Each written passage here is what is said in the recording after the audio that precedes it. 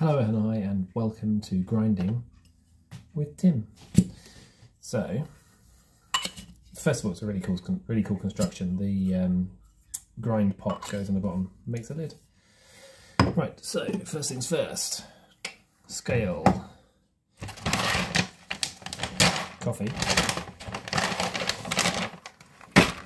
So I put the grind pot on the scale and tear it so it's 0.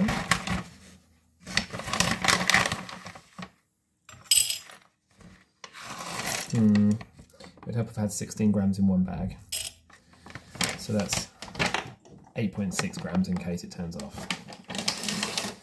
So I'm opening the El Salvador edition 22102. So think of Tunnock's tea cake, lots of milk chocolate and marshmallow with biscuit finish, and just a hint of cherry jam.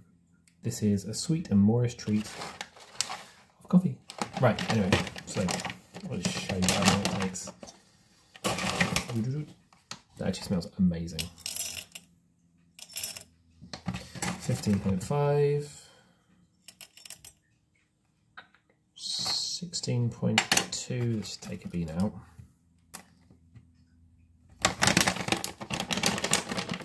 Right, so what we do, that's the burr end, that's your adjustment burr as well, so you turn it left or right, so right is finer, left is looser. This is all the way over to the right, one click back. Cap off. The grind pot also fits on the top. Turn it over and see if I can do it without knocking it down. See, it's in there with the burrs. I usually just give it a little shake just to even it out so all three chambers are mixed.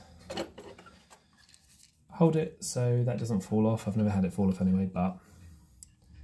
And then handle goes on and we grind. I'll do this in time lapse, but I'll put a timer on it.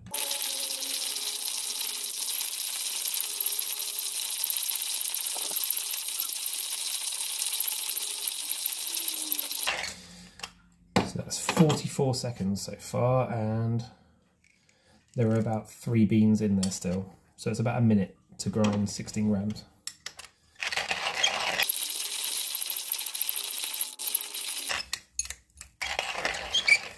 That's it. Nothing in there. All the grinds, I'm trying to, hang on, let me pick you up. All the grinds in here. And that's it. Now in the Aeropress. Freshly boiled water. Just make sure you wet everything properly. And fill it up. So this is a measured amount as well in my one. Put the cap on, but the measured amount is essentially up to the 4. I've just measured it that way. Hey Google, set a timer for 2 minutes. All right, 2 minutes. Starting now. So I'll leave it for 2 minutes.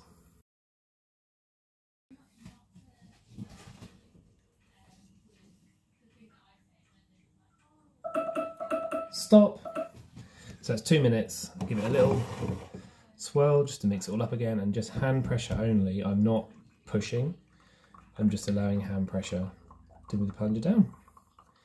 You can even see the water bubble. This is the biggest thing for me. I find that if you are putting any weight on it, it comes out really bitter. I really should have done my nails. Didn't know I was doing this.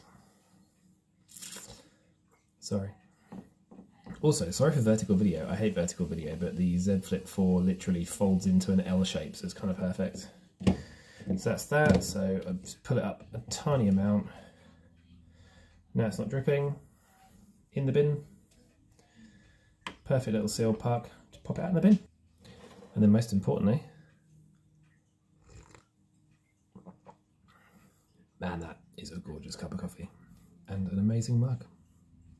Love you, bye.